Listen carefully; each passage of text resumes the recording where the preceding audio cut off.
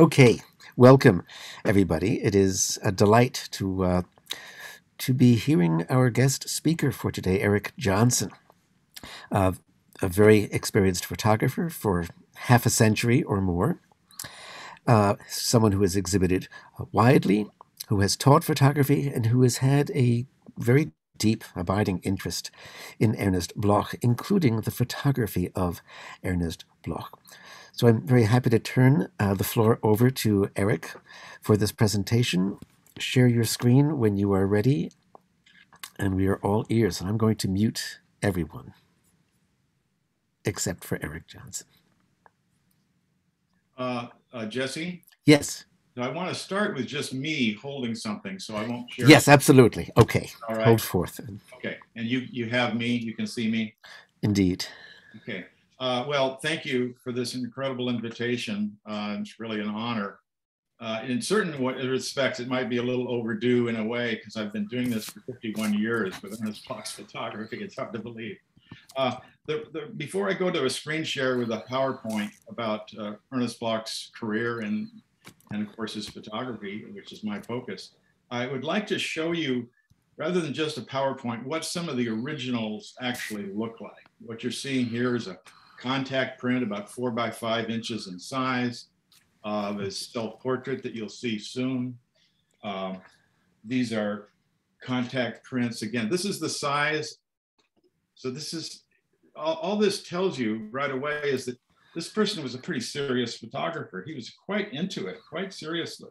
I mean, I could go on and on with showing the physical. Then in 1970, I was invited. Well, I did an initial inquiry based on a professor that I was studying with. Now I'm 19 years old or 20 years old at the University of Oregon in Eugene. I was told that it's possible that Ernest Bloch took photographs. The great composer took photographs. Nobody knew anything about them. Somebody ought to find out. I contacted Ivan Bloch in Bend, where he was living at the time. He said his sister had everything in the Mendocino coast at Gualala. He called her. I drove down there. I mean, not right away, but soon. And in the next year and a half, with extensive trips down there and an independent study as a senior undergraduate, I began to make prints from Bloch's negatives. And so this is what they look like, 8 by 10 enlargements, just very quickly so I can just see, you can see that that's what things look like.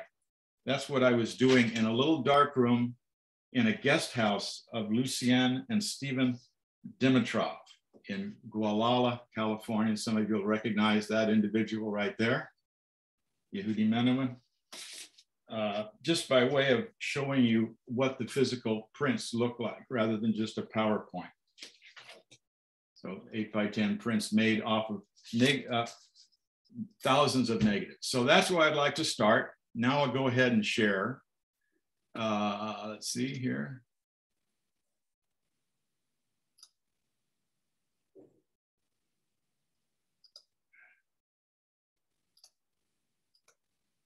Okay, can you see this?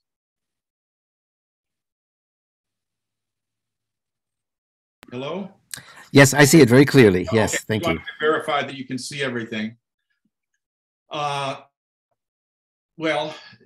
this is how it all started. You can see Lucienne on the left. In 1970, a picture I took of her. She actually needed a passport photo, believe it or not. And that's her. That's who really made it all happen for me in 1970 and 1971, way back when I was 21, 22 years old. A few years later, you see Suzanne Bloch in 1975 at an exhibition of the prints, some of which you just saw at a gallery in New York City in 1975. And some of you know Suzanne very, very well indeed. You'll recognize her intensity just from that one picture.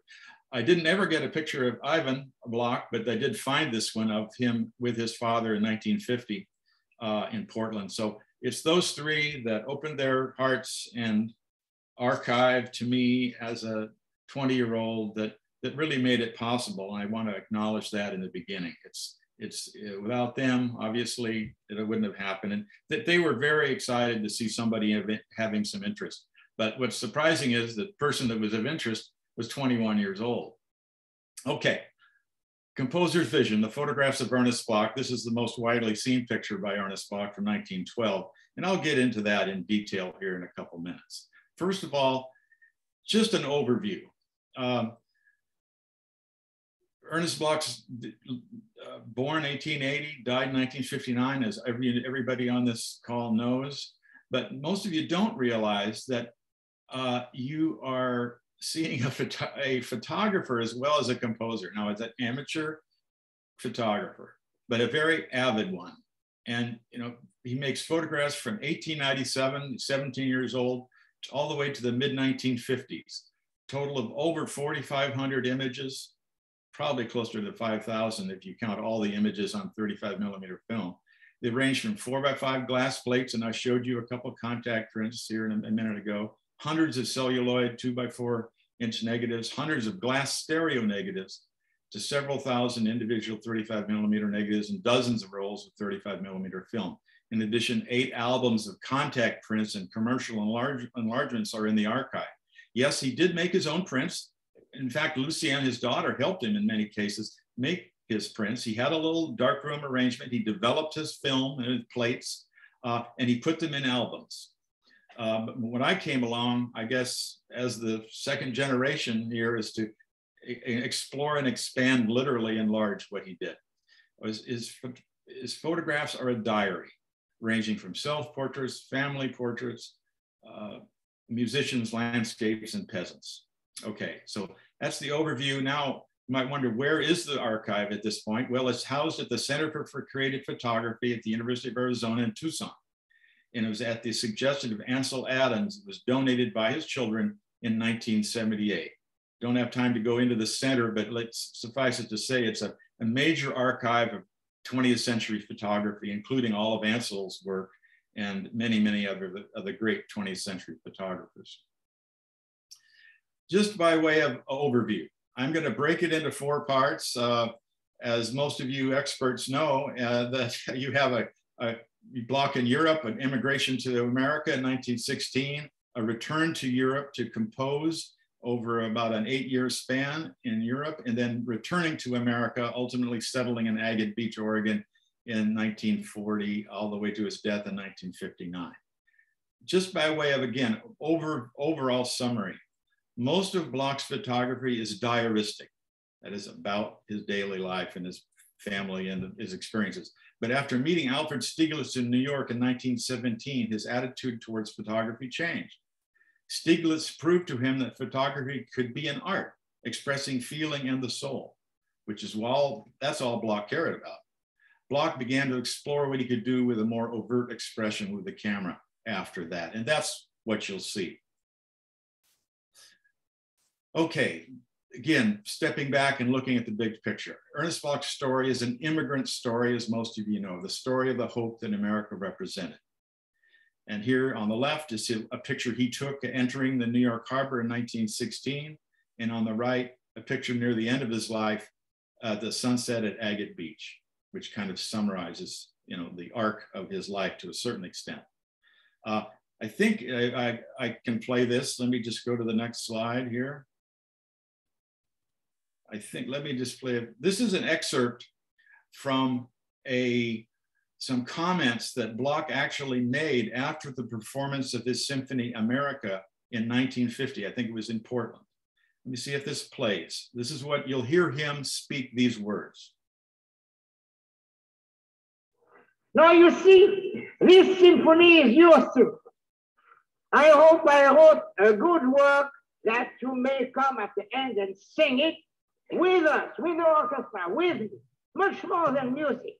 A kind of heart, giving our heart to a great country in faith, not only in what is now, but in what has to come and can come. An example to whole of humanity, of no discrimination, of unity, of different people, different races, different tongues, all that, all coming together.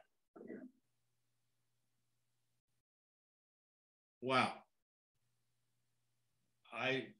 To hear his voice and the energy, he's 70 years old there when he's speaking, is just, I think it's just fantastic. And it's actually, hopefully you could hear it reasonably well. Okay, let's go right to his early photography. Self-portraits. Okay, self-portraits. A big part of his photography is self-portraits. Sometimes he may have given the camera, say, take this picture of me. But many times he set the camera up, had a mechanical time delay device, which his son described to me, and because his son was in a number of self-portraits with his father, and would jump into the picture and take the picture with, you know, a few seconds. So here he is posing as a violin student. He is a violin student of Eugene Ysaÿe, as many of you musicians know. And here he is, a 17-year-old violin student. There's a little bust of Beethoven there in front of him, if you look really closely. A couple of years later, maybe this is approximately 1900, 1902, in Frankfurt, he's beginning to study composition with Ivan Knorr, a composition teacher in Frankfurt. This is a fun picture, I think, for musicians, especially. This is a couple of years earlier, actually, lunch in Brussels, 1898. Eugene Ysaÿe, the teacher and, of course, a great composer himself and a performer, is the third from the left with the long hair. That's Eugene Ysaÿe. Bloch obviously was sitting there. He's 18 years old, so he's a youngster at this table. And on the far right is Émile Jacques Delcroze, the fellow with the beard and the goatee. Well, they all have goatees, but you know, on the far right, let's put it that way. And another important teacher of Ernest Bloch, early teacher. And in fact, Bloch actually took a picture in lower right here of Delcroze around the same time, 1897. This is Geneva.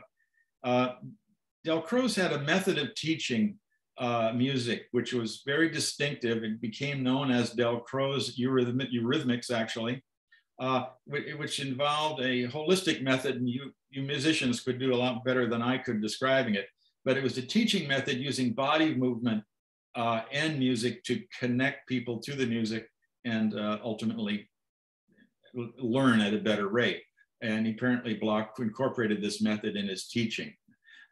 So he was a great admirer and a great friend of Jacques Delcroze. On the picture on the upper left of Bloch's, another self-portrait, you'll see it again later. There's a picture on the wall, a little hard to see, far left, upper left of it's actually, I reproduced it on the upper right here. It's the same image of a painter who he loved, a Swiss painter by the name of Ferdinand Hodler. And you can see this is a song in the distance, the gesture, the connection to body movement to human movement, a body movement to music, pardon me. And so there's this whole connection that is going on at this period of time for Bloch, and it's showing up in these ways. Meanwhile, he's studying music, studying the piano, the violin, and obviously composition, but he's also photographing. This is a very beautiful overview picture of a cattle auction in Freiburg, Switzerland, 1898. Peasants moving the hay, and near Munich, where he also studied in 1902, about 1902. One of the most wonderful, a few years later, now back in Geneva, hiking in the Salève outside of Geneva, the mountains outside of Geneva, he does this really remarkable self-portrait. He's top center, you see him with a pipe. His son is on the bottom row. Ivan is left, the boy second from the left there, looking into the camera. And I don't know who the people are, but he loved them. And so he sets up the camera. This is a beautiful, as a photographer in the craft of what it takes to do this sort of thing, he was really careful, very remarkable in his precision. You know, everything's in focus, framed, and here you are, these people looking into the camera. It's really kind of a remarkable self-portrait with a farm family, 1909. Many pictures of his children at an early age. You can see both the three kids here, Lucien, Suzanne, and Ivan in Satigny, which is right outside of Geneva, where he lived while he was teaching at the Geneva Conservatory and composing. And you can see the pride in his face on the right picture for sure, I would think, in his three children. Wonderful picture of them on the left. Think of that path they're on there. This is outside of his home in Satigny in 1912. And here's more family pictures. So you can see the path. It's the same path looking a different direction. From 2 years apart, self-portrait with his wife Marguerite, his mother Sophie, and his 3 children. And here, wife, children, and Bloch. Again, just that wonderful. You can just see in his face the pride as a father would have in his children. But think about that path, because there's the same path and the same period of time. The Mushroom Lady from 1912. Lucienne remembered her. When I first printed this, I'll remember her. Lucienne is only, what, 3 or 4 years, well, 3, I guess. So she has a pretty good memory for a 3-year-old. It may have been 1913, who knows? But it's right in that zone period of time. She remembered this woman selling mushrooms. And here's a memory for you. I didn't forget this. She said she smelled really bad. So that's what Lucienne remembered about this picture. Of course, it's, again, this wonderful, precise, crafted photographing. I've done the printing, but he did all of the labor of making the photograph and doing the, all of the, the light, everything is just so perfect for this thing. And what a wonderful photograph it is. Okay, Alexander, I don't want to call you to explain all this, but I do quote you here. Bloch does many self-portraits. Here he is at his desk in Geneva in 1916 with a Christ, his crucifix on the wall. You can see his own pictures of close-up of the face of the crucifix on the right, done about the same time, maybe a few years earlier, 1913. I will just read a few of what Alexander writes here. Bloch explained he interpreted Jesus on the cross as a figure of a betrayed Jew, a metaphor with which he was personally to identify, not least as a result of his experience with Robert Godet, which he described as the greatest tragedy in my life, and of whom he wrote. This is Bloch writing now. It was Godet who attracted my attention to the unconscious Jewishness in my music. He was the greatest anti-Semite who translated Chamberlain's Foundation of the 19th Century, the book that made Hitler. And it was my deepest friend for 10 years. And of course, he felt tremendously betrayed by Godet. Now that's an extremely short version of that story, and that'll have to suffice it to say, but you can see those 2 pictures he took of the face of the betrayed Jew, which he identified with, are really quite compelling. So, and more, right before leaving for America, he composes the wonderful piece Shlomo, which is even now perhaps one of his most famous and widely played, frequently played pieces, the Rhapsody for the cello and orchestra. And he writes about it a few years later. And this is, he takes these photographs of the cellist. So I think that's what makes it important for us when we're dealing with photography. And he writes, and I'll hesitate to do a lot of reading, so bear with me, but this is worth it. For years, I had been sketching a musical setting of the book of Ecclesiastes. One day I met the cellist Alexander Bajansky and his wife. I played him my manuscript works, the Jewish poems and other things as well. All were unpublished. The Bajanskys were profoundly moved. At last, in my terrible loneliness, I had found true, warm friends. My hopes revived and I began to write a work for that marvelous cellist. Instead of a human voice, why not use that infinitely grander voice, that of the violoncello? I worked for days on a cello rhapsody. As each section was completed, I copied the solo part and Bajansky studied it. At the same time, Madame Bajansky worked on a statuette intended as a gift for me. She first thought of sculpting a Christ, but later decided on King Solomon. We both finished at about the same time. In a few weeks, my Ecclesiastes was completed, and since the legend attributes this book to King Solomon, I gave it the title Shlomo. And here he takes a picture on the lower right, a close-up picture of the statuette that Katya Bajansky made for him. So he takes photographs. Here he has Alexander Bajansky at the same time. It's a wonderful portrait of him, of this cellist that was so inspiring for him. And next, 2 portraits of that Katya Bajansky herself at the same time. You can see how carefully and beautifully made they are. So you know, he's an amateur, but he's really an outstanding photographer. I mean, kind of self-trained, but I think his meticulous nature, is attention to detail, which you all are familiar with his music, shows up in his photography and the care with which he does it. Finally, he moves to America in 1916, many reasons, but many of you know the biography there better than I do, but obviously war in Europe is on the very close horizon here. He has an opportunity in New York to conduct for an orchestra of a traveling dance troupe, dancer actually I should say, and takes that opportunity. Goes to New York. Here he is, this wonderful picture of the New York Harbor he makes. Here, getting to New York, I mean, look at this. Goes up to the high rises and takes these wonderful skyline pictures of the city of New York. Down to the streets, the automobiles, the Model Ts, I guess, mostly, and of course the crowded streets of New York on the lower right. So the energy of New York must have been very exciting for him. This is him on the right at the train station, the conductor of this Maud Allen tour. There's Maud Allen on the lower left, for those of you interested. That was, as it turns out, the tour collapsed in 2 or 3 months, if my memory serves. But for us, the more interesting things that came out of this Suzanne showed me at her apartment, and I took a picture of the picture, and that's what you're seeing on the upper left, is Ernest Bloch with his camera. On the far left with a cigar, upper left in the screen, you'll see him right there. Here's a close-up. There he is with one of his cameras. Who's to say when he picked up that camera, but this is not by now he's using a film camera, not a glass plate camera. But I found this on the internet. This is somewhat similar on the upper right to the camera he would be using. Here you see him holding it with a little prism viewfinder. He covers it with his hand so he can see the image in the prism viewfinder that's sits there. So that, you know, an avid amateur photographer, there's no doubt about it.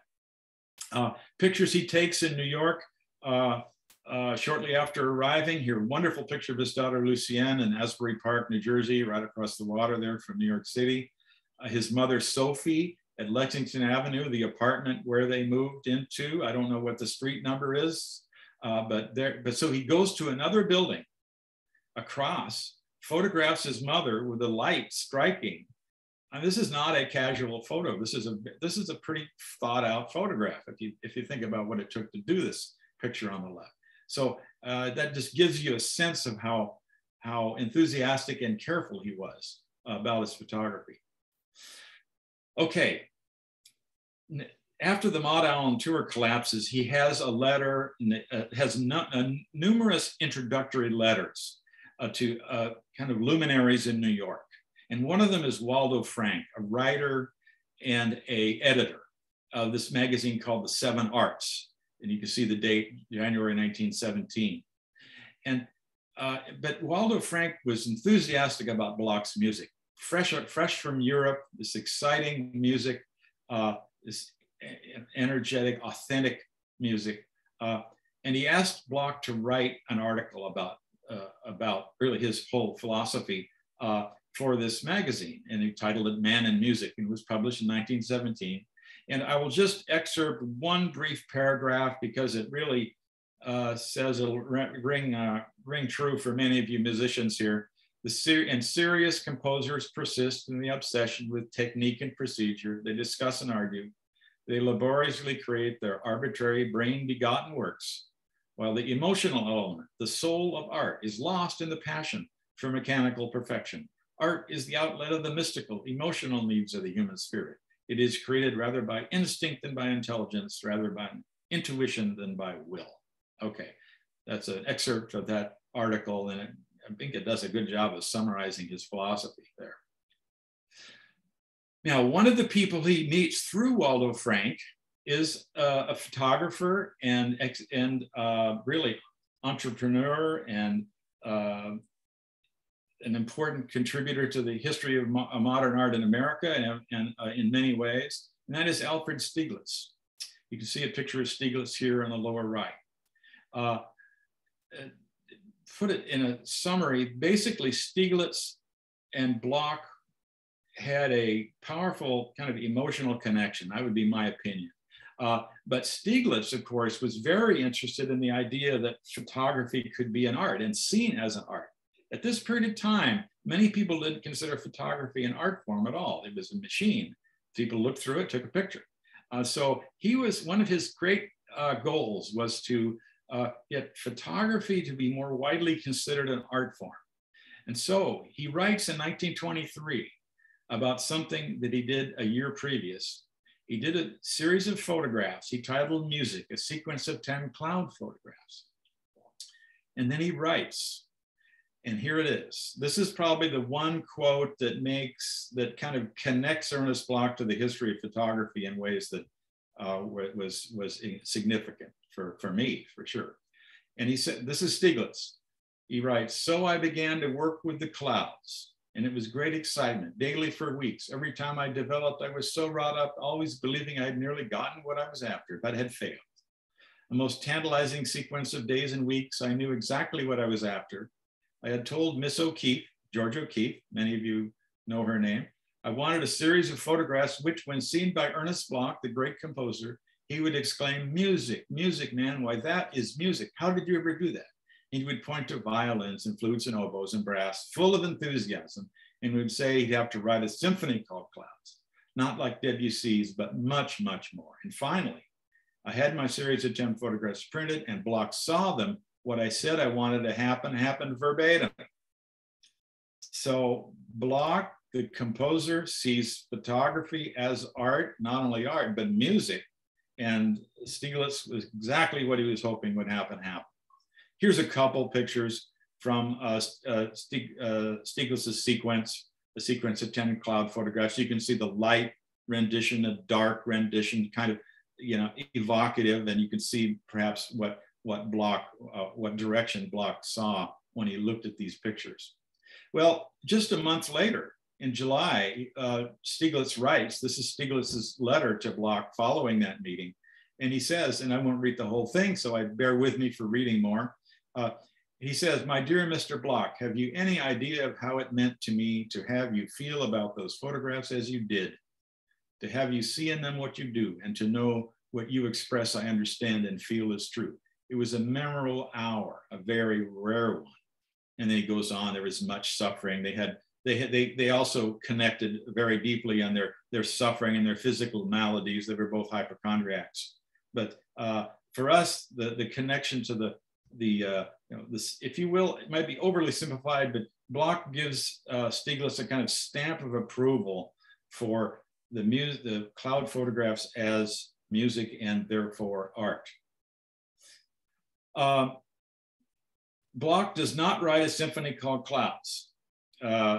Here he does, however, many of you musicians know, he writes almost exactly this period of time in mid-1922, piano works, one of which was titled Poems of the Sea. And I think I have that, a 60-second excerpt here for you. Let's just see if that plays.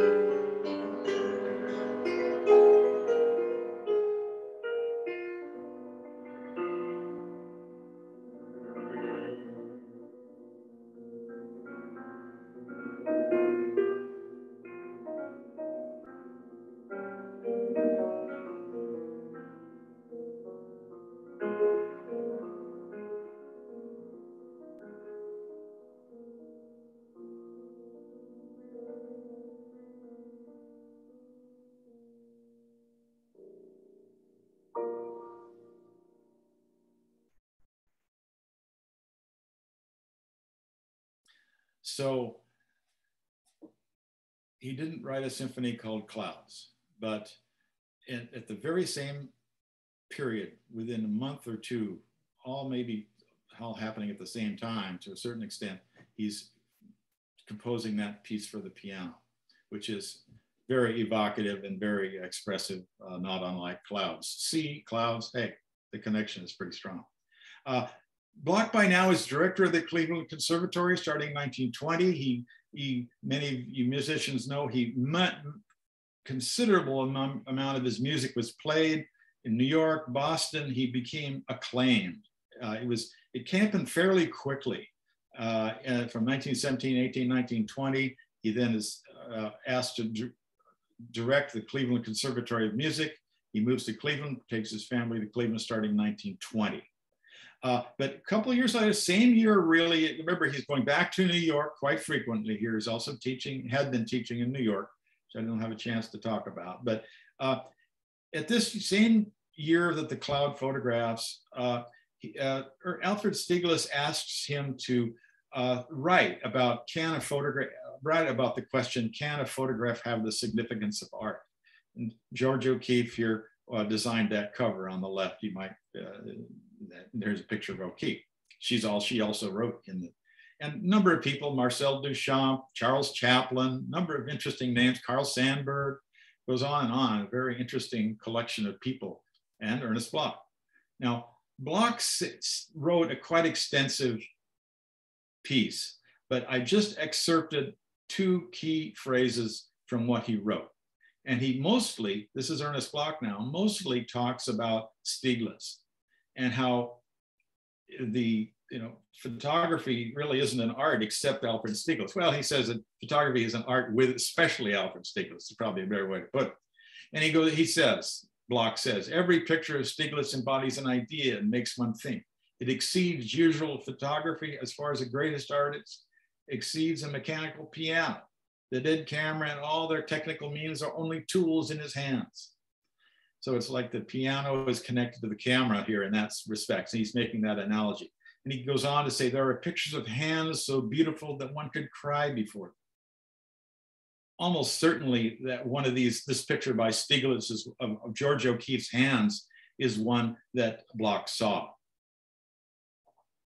Now, on the right, you're seeing Bloch do his self-portrait of his own hands a few years later, 1923, summer teaching in Peterborough, New Hampshire, which he'd go from Cleveland to Peterborough in the summers to teach in a festival there, which I think continues to this day.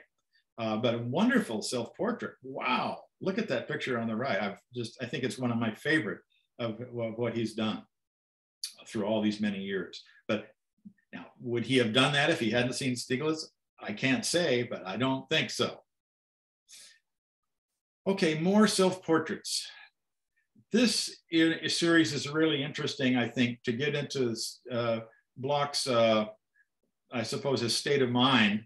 On the lower left is a stereo view, self-portrait as the director of the Cleveland Institute of Music, 1922, could be 23. On the lower right is a camera similar, almost certainly similar to what he used. Just so you can see, stereo was a popular thing at this period of time. You didn't have to have a stereo viewer. You could see it in 3D. But look at that intensity. Wow. I remember Lucien telling me that at this period of time, he was really at political loggerheads with some of the other people at the Cleveland Institute, probably the donors and the financial class at the Institute, about teaching philosophy and this sort of thing. So he was not particularly happy there. And here you see him at Peterborough in a kimono on the upper left, again, staring into that camera. It's like he's staring into the future, the ages, the timelessness of it all. But here, almost the same year, traveling to Nova Scotia, which is quite an extensive trip in 1923. I think it's 23 if my dates are correct. Look at how happy he is. Upper right there, the people, the native people. He loves them. And you can see it showing up. What a relief they were for him. And that sums up really to a certain extent how he used the camera as well, because he would use the camera to photograph peasants and native people that he loved so much. So a good summary there, I think. Clearwater Pond, Peterborough, wonderful landscapes he did, just gentle pastoral landscapes he made at Peterborough. His daughter, Suzanne, in Peterborough, a wonderful picture of her from 1923. On the other upper left, you can see the Flanzolais Quartet. Some of you are very familiar with their work in the early part of the 20th century. My understanding is one of the great quartets. They were on an American tour and they came to Peterborough, and there's Bloch with the quartet members on either side of him. On the right, self-portrait, same period of time, maybe another summer, it's hard to say exactly, with other members of the Peterborough entourage. I don't know the names. Some of you musical experts may recognize some of these people. So take a look and see what you come up with. About this time, Bloch gets a Model T. He named Mazinka, which he thought was kind of a funny thing because Ford was kind of an anti-Semite, but so he kind of made fun of that. Lucien enjoyed telling that story. But you may ask, hold on, what's going on here? Who's taking this picture? Bloch parks his Model T, moves back and takes his picture. The pride, here is the freedom. I mean, you can go anywhere. I mean, the sense of freedom he must have had, well, it must have been extraordinary. And so why take the picture? It's about freedom. By 1924, late 1924, actually in December, if my memory serves, he is really at the end of the line in Cleveland and goes to the Southwest. You can see him over this incredible portrait of himself overlooking the Grand Canyon in 1924, in the train station on the way on that trip above. So the camera's on a tripod. There's a time delay. He goes, sits, he has a shirt and tie on and overlooking the Grand Canyon. Delightful picture. Santa Fe. George O'Keeffe and Elvis Stiglitz, if my recollection of what Lucien said is correct, encouraged Bloch to go to New Mexico in 1924 to photograph, obviously to compose music as well. But it's also an escape from Cleveland for him. This is in winter, December approximately of 1924. You can see the wonderful picture of the La Fonda Hotel in Santa Fe, the streets of Santa Fe on the right. More streets of Santa Fe. I know Lucien mentioned he had a lot of fun. The humor he found in Louis Lewitsky's all kinds of secondhand store in Burrow Alley there on the left, lower left. So he must have had fun with that. And of course, many of you will see the iconic street of Santa Fe here on the right, upper right. Self-portrait again in Santa Fe with the snow in the mountains. And interestingly, and Joshua knows about this very extensively, the visits to the Native Americans in the Taos Pueblo, and it may be in Santa Fe as well, I'm not sure, but I'm pretty sure it was at Taos Pueblo in 1924. And he took these pictures, and really remarkable. This is at a Native American intertribal ceremony at Taos. You can even, if you look really closely, you can see that on the band on the hat and this individual 1920 ceremonial event of some time. It must have brought a lot of people together, and that may have been the place where he was taking notes on the music. And as most of you know, this interest in Native American music was expressed in, of course, his American Symphony and most notably in the violin concerto that Joshua did his dissertation on in 1938. Two more pictures of that same individual. You can see he has a hat. He must have said, please take your hat off. He loved this face. You can imagine how he loved the age and wisdom he saw in this face. Remarkable. Well, San Francisco. He becomes a founding director of the San Francisco Conservatory in 1925. He's invited, as many of you know, by Lillian Hodgehead and Ada Clement, who had a piano school, if I'm correct, in San Francisco, and wanted to build it up and make it a conservatory, and they invited Bloch, and he came. And you can see a picture on the lower right that was on the San Francisco Conservatory website that of him, at very much the entry point of his beginning stage of his period as director of the San Francisco Conservatory. Pictured by him, you'll listen, go, well, how did he do a panorama? You might wonder. Well, he had a camera which had a panorama capability. That one, where you saw him overlooking the Grand Canyon, the same situation. Might even have been the stereo camera where he had an option where he could take a single wide picture. I don't think so. That I do not know all the answers to, but he had a capability of doing a panorama view. It's a wonderful view. You can see Alcatraz in the distance, San Francisco, 1926. Of course, the Symphony America is composed during this period of time at the shack in Mill Valley, which was loaned to him by Ada Clement, if I remember, serves me correct. And here he is composing that symphony.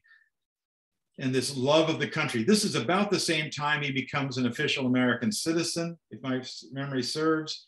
And this whole symphony is dedicated to the memory of Abraham Lincoln and Walt Whitman, whose vision has held up as his inspiration. The ideals of America are imperishable. They embody the future credo of all mankind, a union in common purpose and under willingly accepted guidance.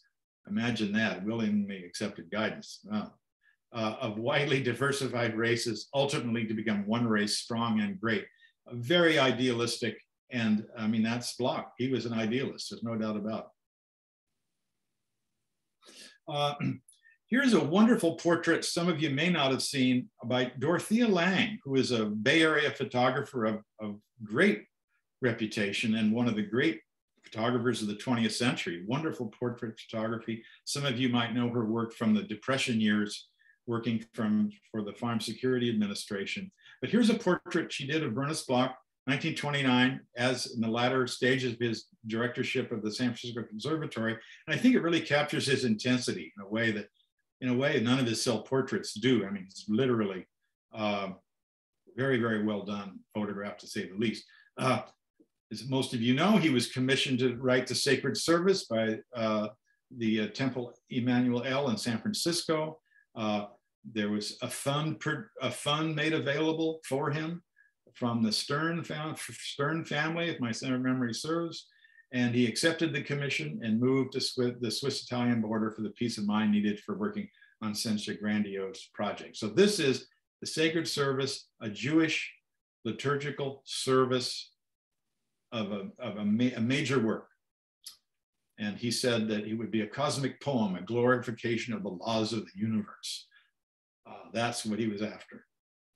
So he returns to Europe, 1930, 29, right? Probably late 29, early 1930. This picture is an important one. He returns to Europe, and really not very long after, he takes this picture. He titles it The Lonely Tree. It's one of the few pictures that he ever had enlarged. I remember seeing it on the wall of his son in Bend, an enlargement of this. So he really identified with this picture. He identified with that lonely tree, buffeted by the winds, holding strong on the hillside. And he identified, I suppose you could say it's like the face of the Christ on the wall. He had this sense of isolation and holding on to his beliefs in the midst of all this other tumult. Of course, Avodah HaKodesh, Sacred Service, is what he works on for, I think, about 3 years in southern Switzerland. But this is the environment, the hills, the little villages, stone buildings with stone roofs. This is an interesting pair, I think, because you can see how his eye was working. You look at the upper left and the beautiful light. You can see he's very sensitive to light, striking surfaces. But he moved over. If you look at the upper left picture, he moves to his left until the one building overlaps the other, the roof line, and gets this picture on the lower right. And it's probably a little more interesting a picture because of the overlapping and the lighting. And just shows you how he was seeing. I think that's worth recognizing. It's a photographer's eye, if you want to put it that way. But even more important were these wonderful portraits he did of the Swiss peasants at this period of time, 1931.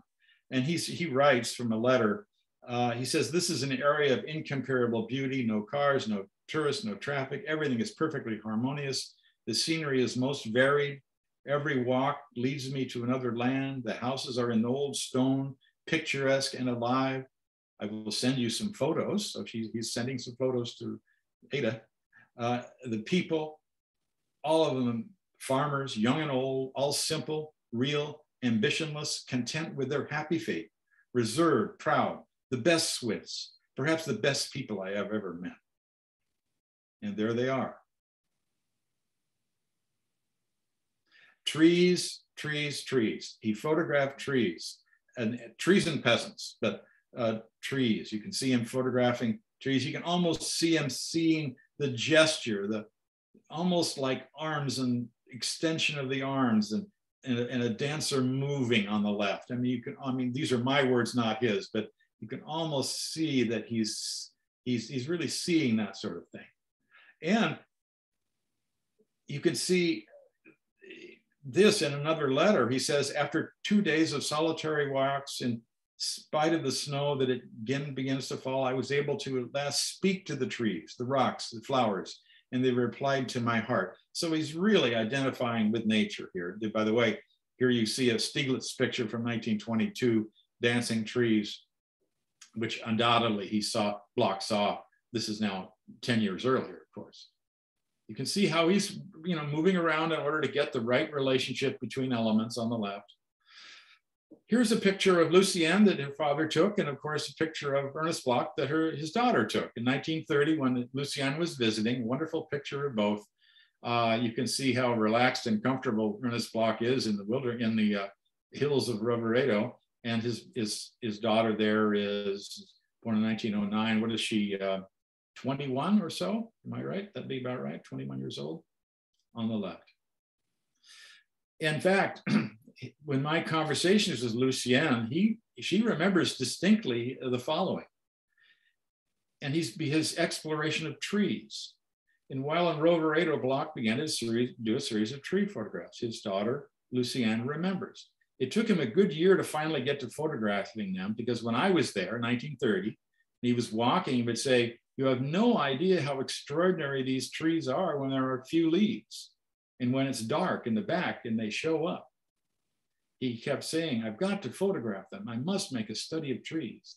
And that's when he would point to them and say, "Now look at this harmony of trunks."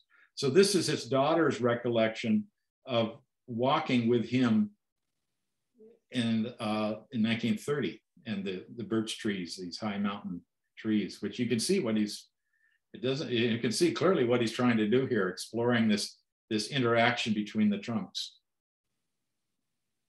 Which gets us to these. Well, the next step would be to start looking at trees, not only in terms of just their geometric connection, but also their expressive character in terms of music that he knew and we all know. And that, of course, are the following 4 pictures.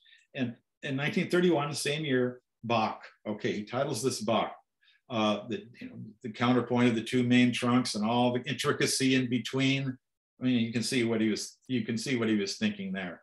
Beethoven, the bold, almost a fist punching itself out of the ground there, this tree erupting out of the ground. Wow, that's Beethoven. Mozart, a little harder to figure out, but I remember Lucienne was saying, well, it's complete, sturdy. There's a sense of light and complete. Maybe some of Mozart would be like that. Debussy is pretty clear. I mean, fragmentary, expressive, light, shadow, incomplete, more of a suggestion than a description. So the composers in trees. Well, this is interesting because you can see his enthusiasm about his photography here. This is from a letter, 1931. This is at the Hargrove Music Library in Berkeley, which I think a couple of you have visited. And this is page 3 of a letter, and he says, he writes, literally, "I have really got the soul of a few trees, birches, chestnuts especially, and several people were enthusiastic about them in Paris." So he's visiting Paris frequently, as many of you know, and wondered if I should expose, which I don't know what he meant there, maybe exhibit them. I do not know. All that with my Leica, this size, and he draws a little square and then enlarger. He had them commercially enlarged. He wasn't doing his own enlarging. And I had only a few printed, as I made over 1,000 negatives since a year. Some portraits too, very extraordinary. And you've seen some of them now. That is not his Leica, but it's very, very similar to the camera he would use. It'd be purchased in the late 1920s. One more excerpt of a letter, which goes to this whole idea of connecting to the soul. And I'll just pick up from the top. And the other day alone, I discovered, as I discover in every walk, new extraordinary places, a real huge forest of fir trees, very rare here, where birches and chestnuts abound. In a big canyon, I stopped, lied on the earth, began taking pictures of one, then another, amidst an impressive silence, and suddenly it was as if the soul of each tree was warming my heart and actually communing with me. A moment of deep emotion. I cry. I had myself become a tree, a much better thing to be than a man. Later, I went by a river and then met two kids. So that shows you how deeply he was communing with nature, and the camera was part of that connection. You'll have to tell me if this does not sound right, but I'll give it a try.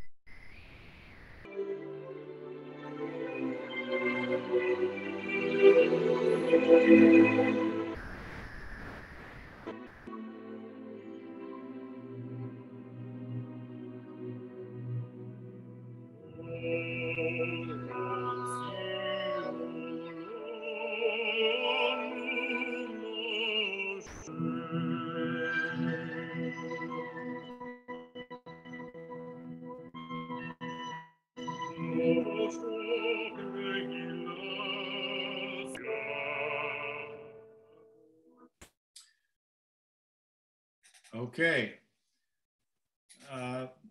The desire to put his music and his photographs together had been a long desire.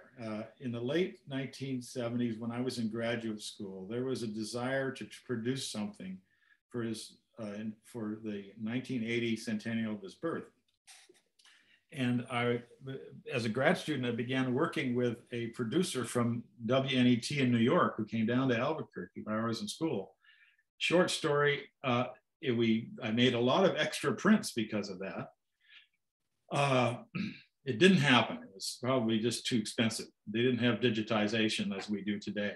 And so bottom line is in 2012, you saw the date, I brought it together and attempted to produce a few of these small little videos. That's one of three.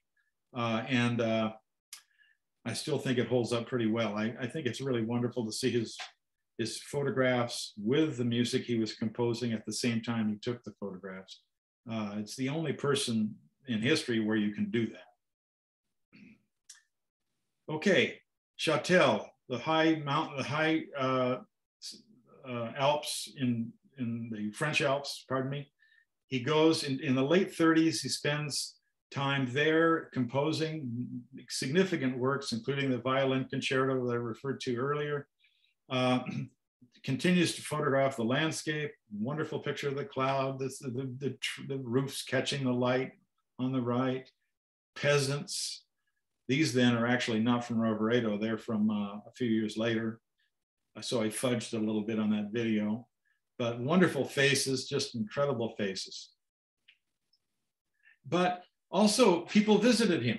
Alexander Bashansky, 20 years after the Shalomo, comes to visit him. You can see the hills behind him and some of the landscape of Châtel. This wonderful portrait of Bashansky many years later. Young Yehudi Menuhin, who I think is about 20 here. I'd have to, some experts might help me there, visits him as well. It's a wonderful portrait of Yehudi Menuhin on the left. And some of you have seen this one. These are all prints that I made that are now out there, and that's good news. Yehudi Menuhin, who of course really had a strong connection to Ernest Bloch. And I'm not going to read this, but he does refer to Swiss as one of the first generation of Leica fanatics. So he knew he was a photographer. and appreciated that. Okay, the latter stages, 1939 settles, actually 1940 settles in Agate Beach. He assumes a position teaching at Berkeley, in Berkeley Music Department, and travels back and forth between Oregon and the Bay Area over a number of years in the early 50s, I think mostly in the 40s actually, to Berkeley and back to teach. Here you see a picture by Walt Dyke, actually a photographer in Portland who took these pictures of Ernest Bloch overlooking the Pacific at his wonderful home over at Agate Beach. You can see pictures by Bloch himself of looking out at the ocean, that wonderful picture on the bottom right of the ray of sun.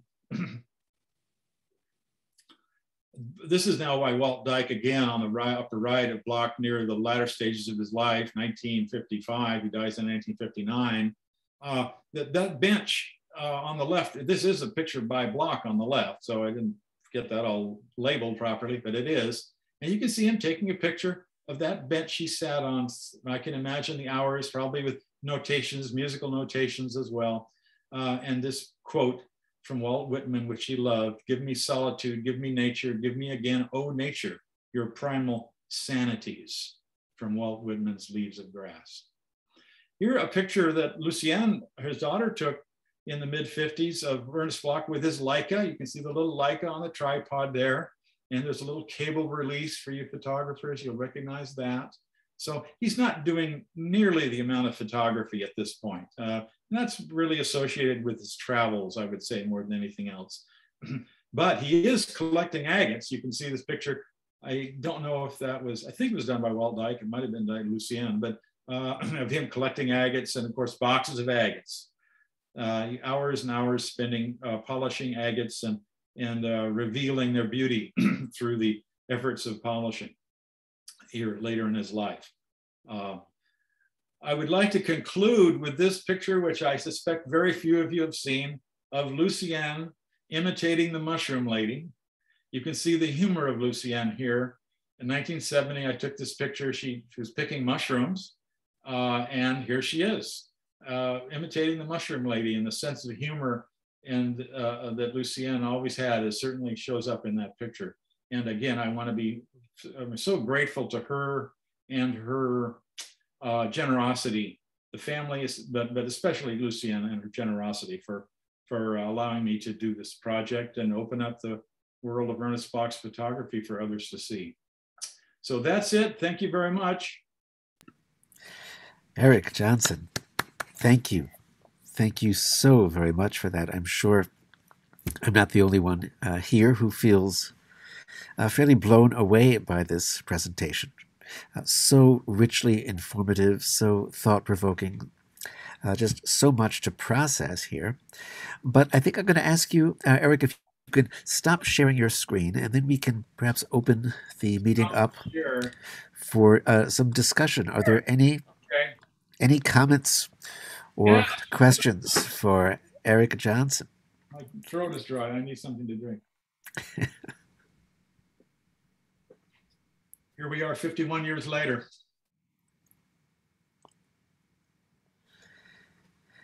Joshua. I was just in awe by all the trees, and I mean, it looks like I've been looking at some of the Albert Stieglitz books that I think you got them from, and I saw so much commonality of those trees and trying to find the light off the branches. I mean, there's like the Mozart one. There's one like I saw, it was called, I think, The Spring Showers by Stieglitz in 1901. It was very similar to that, and I was just amazed also. Because those cameras must be heavy compared to the Leica, obviously. I mean, that Leica really changed everything. But I just have a feeling that like his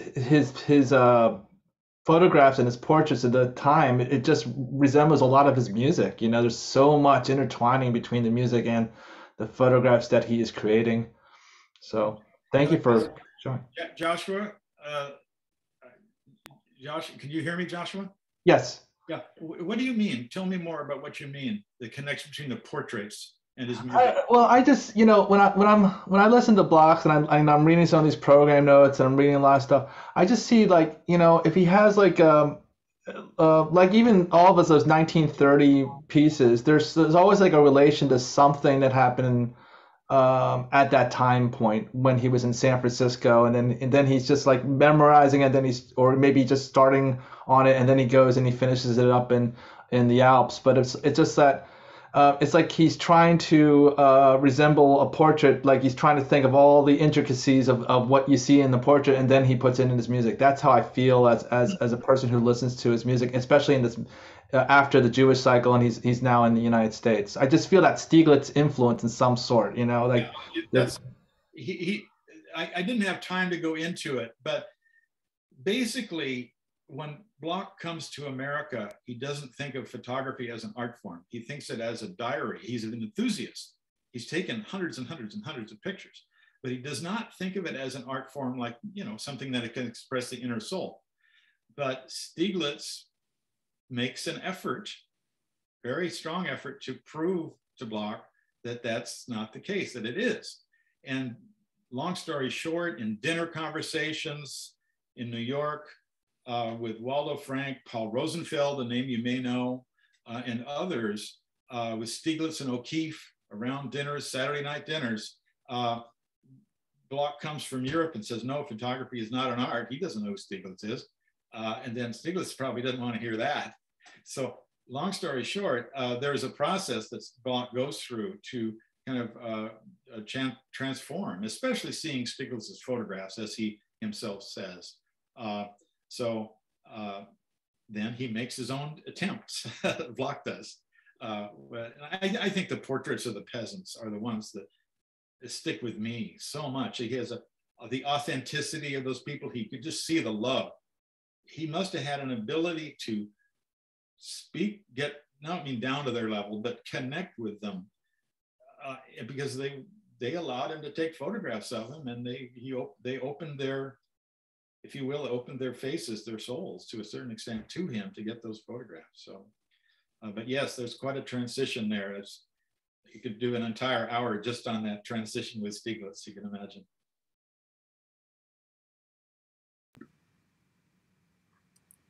Other questions or comments for Eric?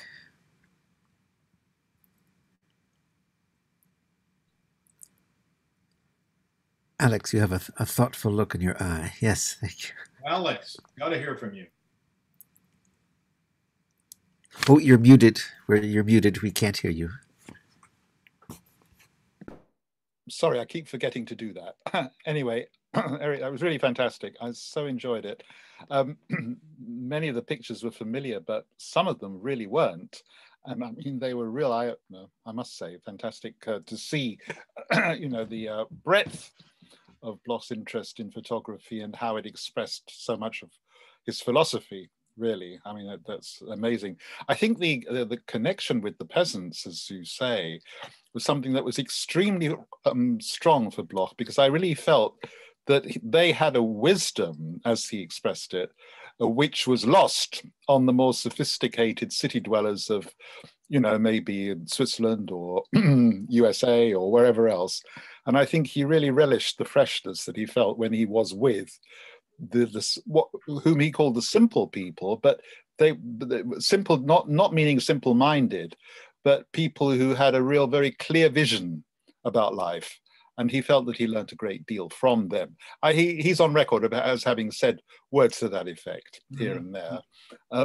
So it's lovely to see those pictures, I must say. And he really captured their characteristics so fabulously. I'm going to ask you a question, though, about something slightly at a tangent. And that is, I seem to remember having seen a book containing paintings by Ernest Bloch. I would like to ask if you might be able to comment on that, because I don't know really very much how well known it is that Bloch actually was a painter of some repute, or so it seems. And I would like to ask your advice about that. Well, if Lucienne is on this call, which I think she is, yeah, she would be able to go into that. Actually, I haven't uploaded it for this talk, but I do, in a recent exhibition of Lucienne Bloch's work, included is a abstract small scale painting by Ernest Bloch, done in the 20s, late 20s, influenced by, what's her name? Help me, Lucienne. Galkashire. Yes, thank you. Well, you can go into it. I didn't include that because I was getting, the thing would go on forever. Anyway, well, you could speak about that. You mentioned where some of his paintings are in Berkeley, at Yes. UC Berkeley, Yeah. which we have a handful of his paintings as well. And so I did have one in the exhibit with a portrait that my grandmother had sketched of Bloch. Yeah. And it's everybody that saw that, I think Paul Klee was one of the names that was thrown out, because Galkashire had 4 artists that she represented as a art dealer. And Paul Klee, Alexander Yelensky, I'm going to forget the other 2 names right now, but if you look her up, you can see. And they were having an affair in the early 20s or mid 20s. And she gave him some stuff and he did some paintings. I think I think his artistic nature at that time really excelled. It spurred an interest of painting differently than he had. Definitely more modern and abstract. Because a lot of his other stuff are more redwood trees or yes. Nature. He loved Hodler, so you would have the ocean with other things that were more reminiscent of Hodler. Well, you would probably have then, you have more than just the one that you exhibited. Yeah. So the answer, Alex, yes, they exist. I don't know of a book of them, though. I don't know of a book either. Well, Alex, you have seen everything. So the question is, no. Where is it? Because the answer is yes, there has been. He did some paintings in the 1920s. Ah, I see. No, no, please don't say I know everything. That's a big joke. About the book, though, I have seen the book, and it was at the home of Joella Werlin when she was living still in Portland, Oregon.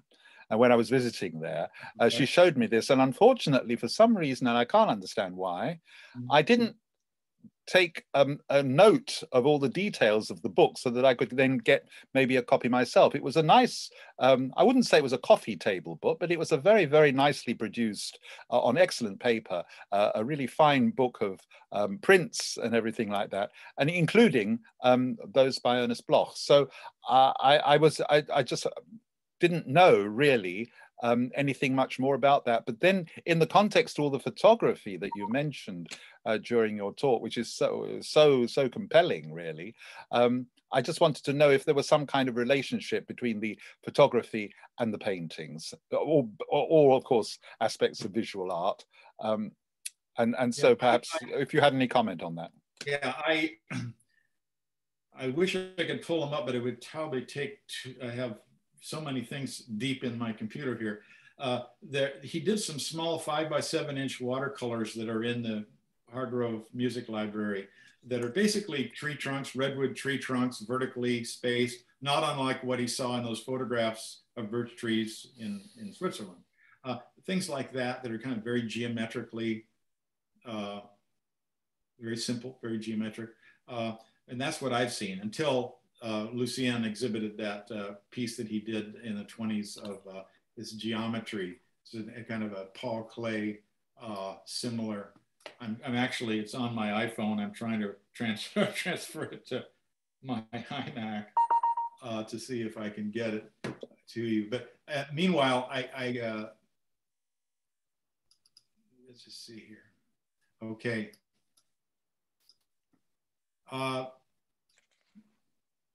Can I screen share? Go right ahead, Eric, sure. I don't want to do too much now, but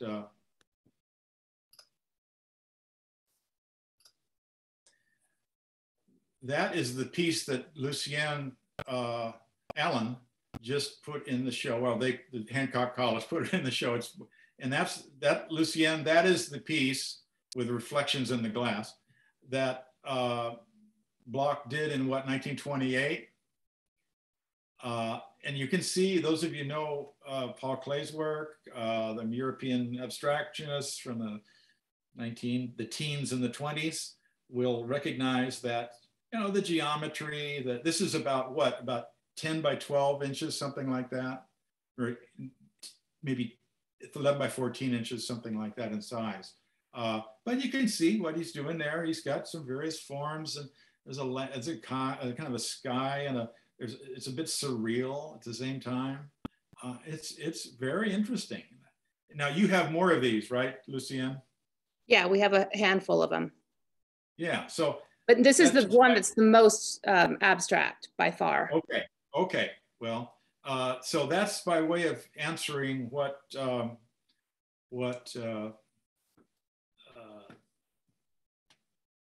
Alex is asking. That's what I know. Okay. Did Bloch write about his paintings at all? Not that I know. Well, I think it's possible, and I have a couple letters that I took photographs of when I did some research on Gulkashire and Ernest Bloch's relationship back in 2013. I went down to the Getty Research Institute, and the letters between the two of them, I don't know how many, but there were a handful of them were there. And I know they talked about art. I just don't know if he specifically talked about his art. So I'd have to look and see from the letters I took if he did. The letters I took photographs of, I should say. I didn't take the letters. You know, hi. I don't know if I can say one little thing here. I'm Celia Starr. I teach art history. Hi, Celia. Hi, Celia. Hi. Help.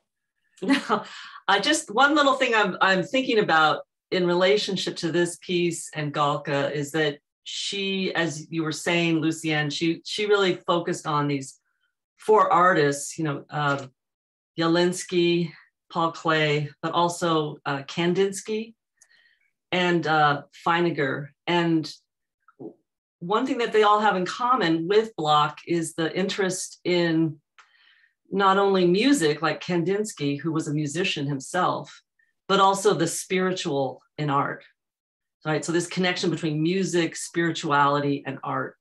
And so that's one thing that I definitely see. I can see how Galka and Ernest Bloch would have connected on that level in relationship to her promotion of these artists.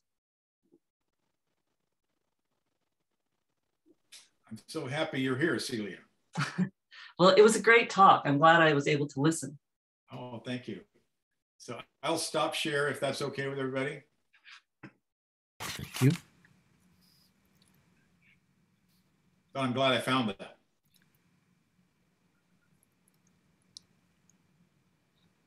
Any other questions? You know what, I do have another question. Or, I mean, I just made a statement, but a question I have is when you were talking, Eric, about the photo that Ernest made of his car, and yes. you said it was all about freedom. I was just curious, are you talking about the freedom of having a small camera and being able to now photograph in all these different places, or the freedom of the landscape, or? I think freedom of being in America. Mm. He had just become a citizen. Mm-hmm. Thereabouts. Some of you can correct me the date of when he became a citizen, about 1924 or so. And I mean, I'm speculating to a certain extent there, but there's so many pictures. I only showed one, but I could have shown 7 or 8 or 9 of his car, of him repairing his tire, of him sitting and having a picnic lunch, of him, more pictures of the car in the distance. So I can only imagine, again, this is my speculation, but the sense of freedom that automobile gave him, he never had anything like that before. So that's what I was referring to. Mm. I did not see that written in a letter, Mm-hmm. but I think I'm be pretty accurate in that thought. But he took a lot of pictures of his car. Thank you for a lovely, lovely presentation, Eric. I have a question and a statement. It's really interesting to see that for the 150th anniversary and moving towards that, we decided to talk about his love of nature and express Bloch, express so much of his interest in the living world, and we've kind of captioned him as the composer in Nature's University, which is a quote from somewhere. But I was interested in your mentioning something about the centenary, that you were preparing something for the centenary, and it might not have. Okay. Yeah, I can explain. Because we're looking towards the 150th anniversary, and what can we do? Well, I can you hear me? All right. I'm assuming you can hear me. Yeah, my reference back in the mid to late 1970s, when I was in grad school, there was an exploration. I think Suzanne knew Eva Meisel, the orchestra conductor in New York, and there was a strong interest in seeing if there could be a way of using his photography in association with the 1980s invention. But I know that some of the prints were exhibited in various places. That year, I was beginning my assistant professorship here at Cal Poly, where I'm now retired, and I was totally engrossed in classes. I couldn't really, I wish I could have been involved, but I wasn't. But even more important, the fact was that technology was expensive at that time to do such a thing, cameras taking pictures. Now the digital makes it a lot easier. That's what I made that little 5-minute video with. So it makes all the sense in the world now with the technology available to potentially make something more extensive than the things that I've done. I've literally done on my own in the computer for the 2030, which is what you're talking about. Whatever the term is, 150 years, whatever the term is for that. Nature, I mean, that was his solace. There's no question about it. That was his escape, his solace, his inspiration. And the pictures, you can see his room. He says it in his own letters. I mean, so the pictures he took are obviously fundamental to understanding that.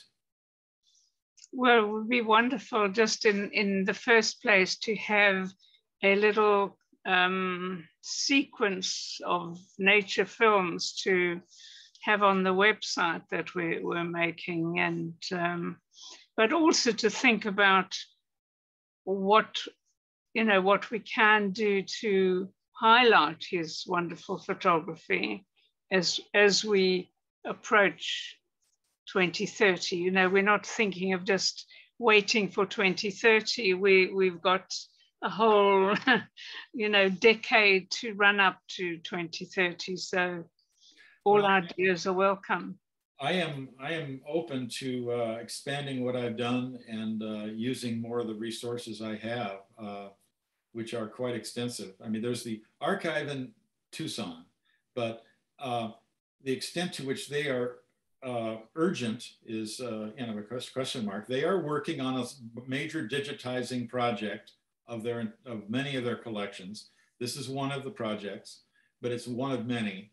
So I'm in communication with them, but they're very kind, but they're not in a rush, I would say, is probably a simple way of putting it. So what I have is probably the most easily available. So I would just say people get their heads together, and if there's a nature oriented, if there's, I did something with the Sacred Service because those pictures were taken literally when he composed it.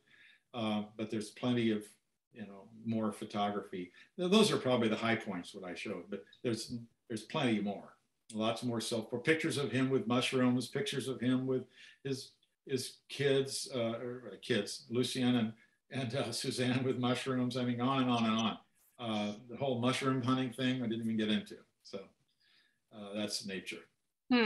Anyway, thank you. That's if somebody approaches me with, you know, something, I don't need payment. I've been paid by the career that I've had, but I'm welcome to get involved in extending it. Well, it's wonderful to have you on board for this. And maybe you could mention to the archive 2030 so that it might stimulate them to say, well, let's do Bloch for 2030. That's about the time frame that may work for them, as a matter of fact. One thing that some of the people on the call might be of interest and may have ideas for is, I mean, coming up next year, June, is the 100th anniversary of the cloud photograph meeting with Stieglitz, which is kind of the connecting point to the history of photography for Ernest Bloch. And, you know, this is a special meeting. I've taught the history of photography for 36 years, studied with some of the main people in the field back in grad school. And there's a tremendous fascination with music from the angle of photographers and photography. Many of you may not know that Ansel Adams was planning to be a concert pianist before he turned to photography in his late 20s in San Francisco.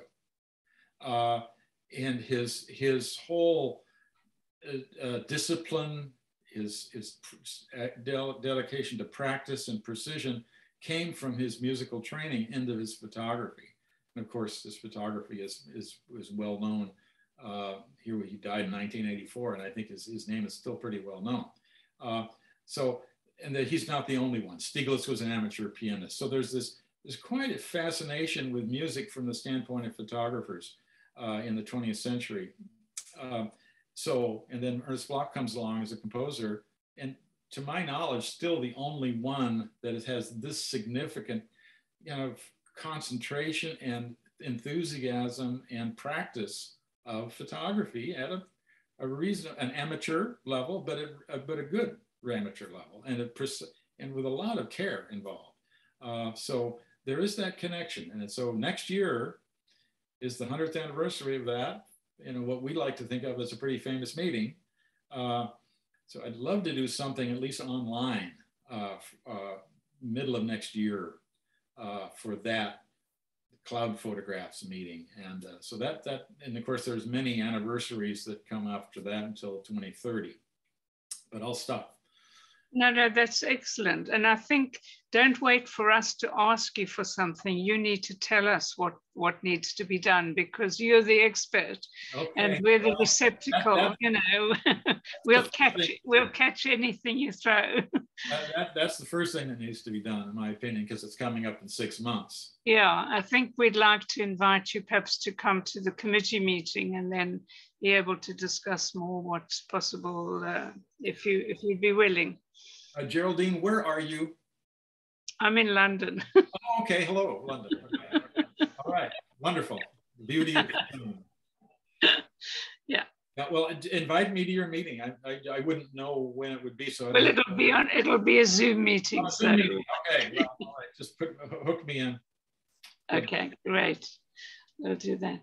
Thank you. Thank you so much.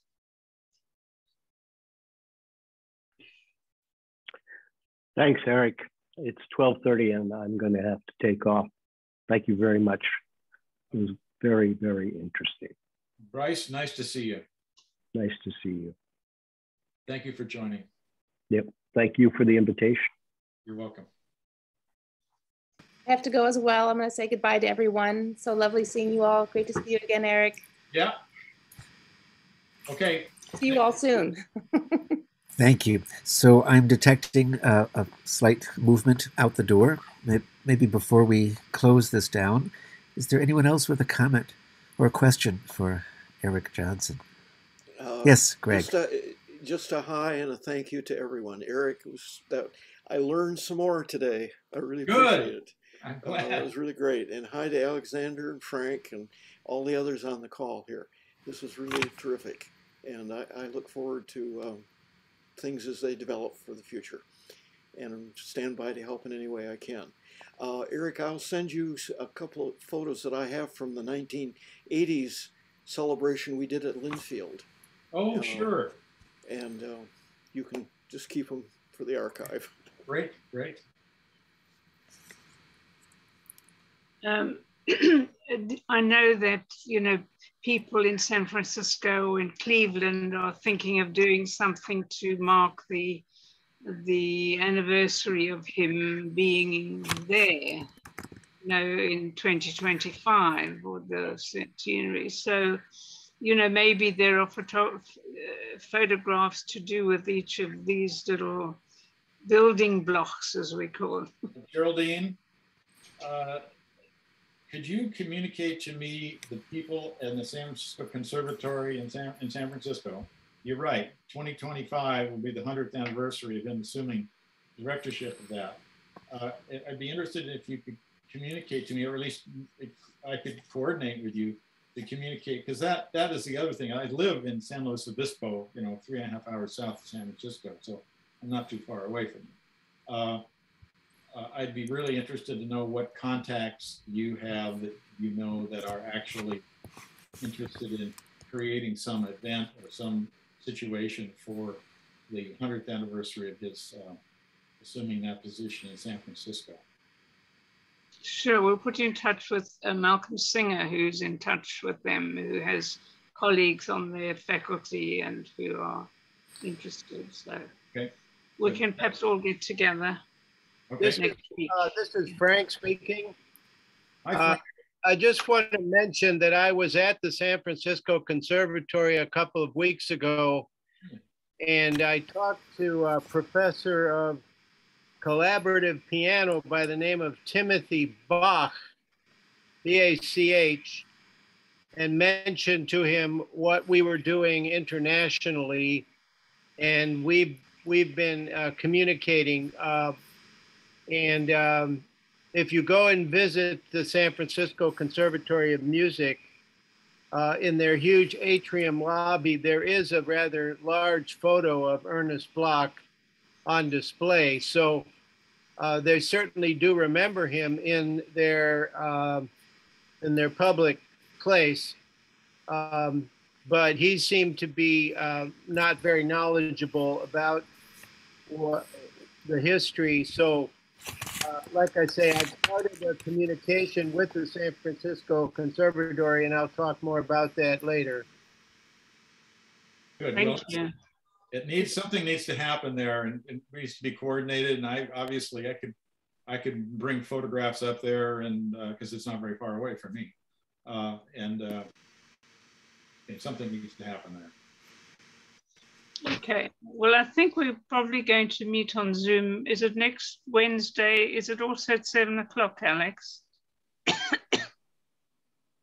If I'm to participate, yes, it would have to be at that same hour. Yes. Yeah, so let's make it 7 o'clock. So anybody who feels they can contribute something to the discussion is welcome to be there. But Frank will be there, hopefully Malcolm will, and so, you know, we'll certainly try and tie all these things together in a really productive way. Just let me know. Send me a link. Mm-hmm. Thank you, Jesse. Of course. Thank you. Great seeing everybody. Take care then. Bye. Yeah, thanks so much, Jesse. Bye.